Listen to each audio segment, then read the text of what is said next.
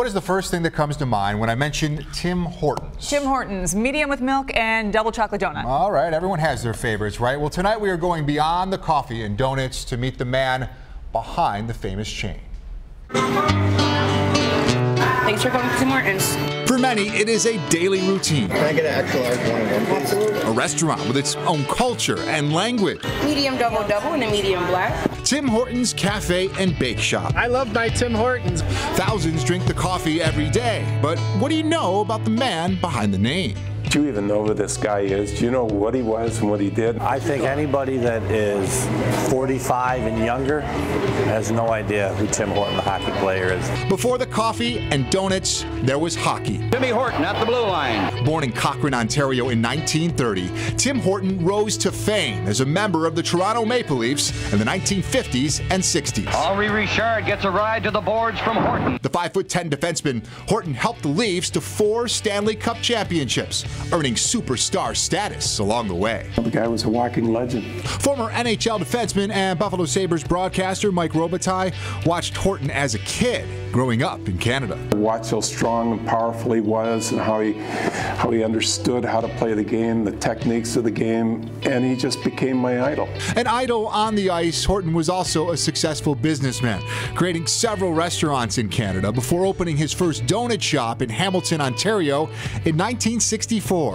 Not long after, he would become a member of the Buffalo Sabres. Also on that team in 1972, a young Mike Robitaille, who was now being mentored by his childhood hero. He was the leader, quiet leader. Anytime I played with Tim Horton, it was my best hockey. It was the best hockey I ever played my whole life. Horton made an immediate impact in Buffalo, leading the Sabres to the team's first ever playoff appearance during the 1972-1973 season, while sharing his love of business with his teammates. A few times I went in the car with him, and he said, let's look for some spots where it'd be a good place to put a donut shop.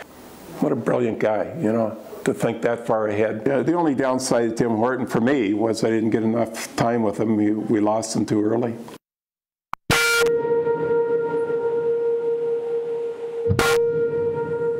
It was the early morning of February 21st, 1974, when Horton was killed in a horrific single-car accident. Horton was driving back to Buffalo on the QEW when he lost control of his sports car in St. Catharines. Horton and the Sabres had played the Maple Leafs in Toronto only hours earlier. My wife told me in the morning, I think very early, and I know I punched the wall. I was actually mad at him. It's like, at this time in my life, and you mean so much to me, how could you do something like that?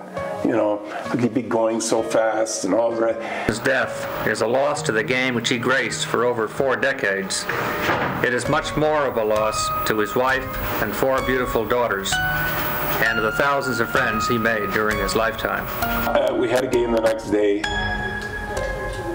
and a lot of us, I know I didn't, I hardly get through the game. I couldn't stop crying.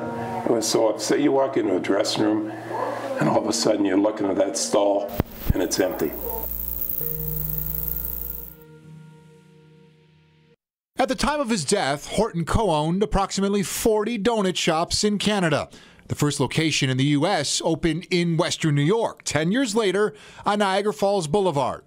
As of 2014, Tim Hortons had grown to close to 4,600 restaurants, with perhaps the most unique location sitting at Harbor Center. This is the only standalone store in their entire franchise that is dedicated to Tim Horton, the hockey player. The one-of-a-kind store opened in 2014 in partnership with the Buffalo Sabres. I think you can look on the walls and see a lot of different things about Tim that you don't see any other place. You don't even see it in the arena. He was a very special player, very special to our franchise. Tim Horton was inducted into the Hockey Hall of Fame posthumously in 1977. His number 2 was retired by the Sabres in 1996 and still hangs in the rafters at KeyBank Center. Imagine, do I still think of him? How can you not think of him? If he is out of my mind in a given day or something, it soon comes back because you go by a Tim Hortons store.